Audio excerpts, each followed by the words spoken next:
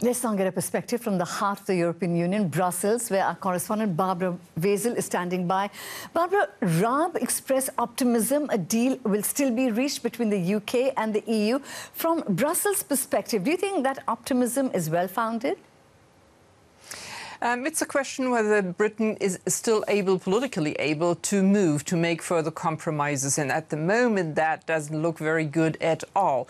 Raab comes to Brussels now every week or from day to day. He really wants to be present here. He wants to give the impression that he is doing everything to push things forward.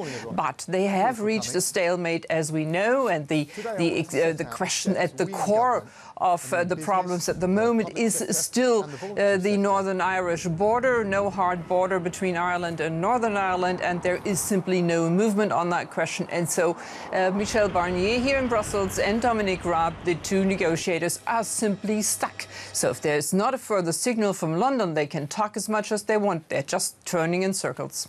So how likely is a no-deal scenario seen in Brussels? It's a question of timing, and the timing is really against Theresa May, the British Prime Minister. She has her party conference, the Conservative Party conference, in early October. If she survives that, if the hard Brexiteers are not going to push her out of office during that period of time, then maybe she'll have a bit more leeway to make further compromises in the direction of the European Union. If not, it becomes more and more likely, because as the weeks race away until November, that seems to be more or less the latest date to reach an agreement, then the odds rise that there might be a very hard Brexit, a cliff-edge Brexit, or a no-deal Brexit, as Dominic Raab today explained to his citizens.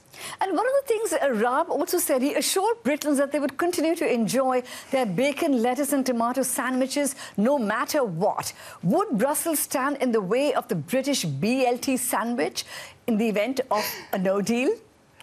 It might, in a way, because if there are border controls, then the lettuce coming from Spain and the tomatoes might wilt in the trucks because they might be stuck there for 3 days. So how about a BLT sandwich with some rather elderly ingredients? Britain might have to sort of look to what it has, look to its own means, its own agriculture, and sort of modify somehow. So how about a corned beef and cabbage sandwich? Something like that might actually be in the pipeline, Amrita.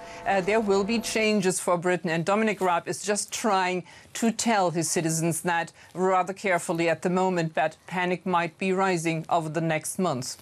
Right, Barbara Vasil in Brussels. Always a pleasure to talk to you.